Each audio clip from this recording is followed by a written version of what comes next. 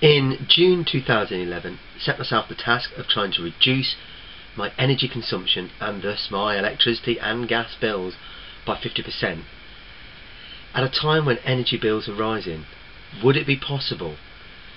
Was it insane? Could it be done? Well, these videos follow that journey throughout the year to find out whether I was able to achieve that or not. With energy prices rising around about 19% for gas and 14% for electricity, things were starting to look rather expensive. So I decided to take on the task of trying to reduce my energy bills by 50% within the year.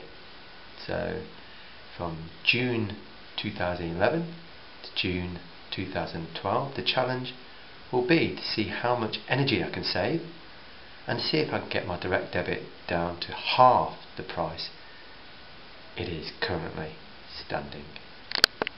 At the moment, my monthly payments are this. I'm going to try and reduce it to this. But it's not going to be easy. I mean, how on earth can I just cut out my gas and electric consumption by 50%?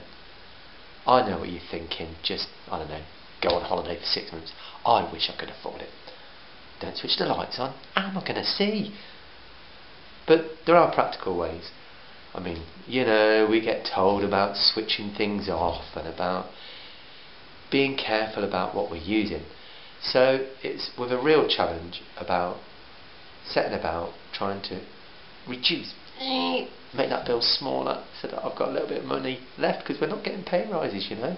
So these are some of the ways that I aim to bring down the use of gas and electricity.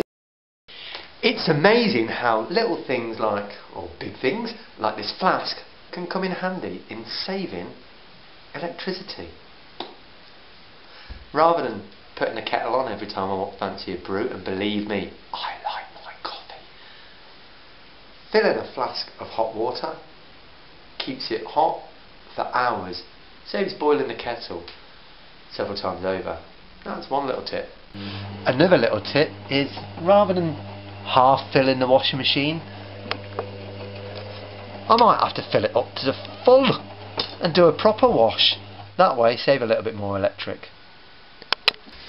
And how about, instead of using my shower, we've got one at work. I'm going to go off to work and have a shower. If you're still watching this video, you're probably thinking, that bloke with the weird beard is, well, a little bit crazy. Maybe I am, maybe I'm not. But either way, there's plenty of electrical devices that we're forever plugging in and we use in our daily lives. Now, if I want to save on my electric bill, does that mean I'm not going to be able to plug them in? Of course I'm still going to plug them in, silly. So, if I'm going to plug them in, where will I plug them in? Well, I'm going to take them to work with me. My mobile phone. The iPod. And there's an outlet recharging your rechargeable batteries.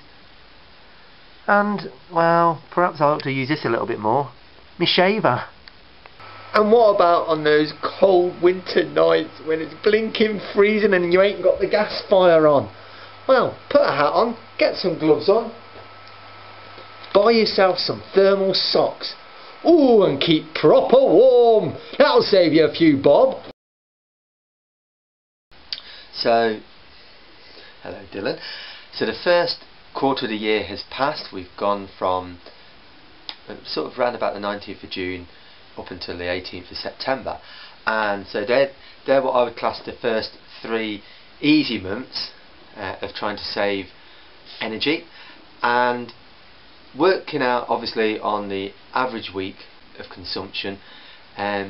Electricity so far managed to save 310 units in the first quarter, and on the gas 358 units saved. And so it's been really good, because Like I say, for the gas, 358 units saved. What I should have used if I was going on last year's energy consumption, this sounds boring, it was 383 units. Instead I only used 16 units of gas in the 3-month period.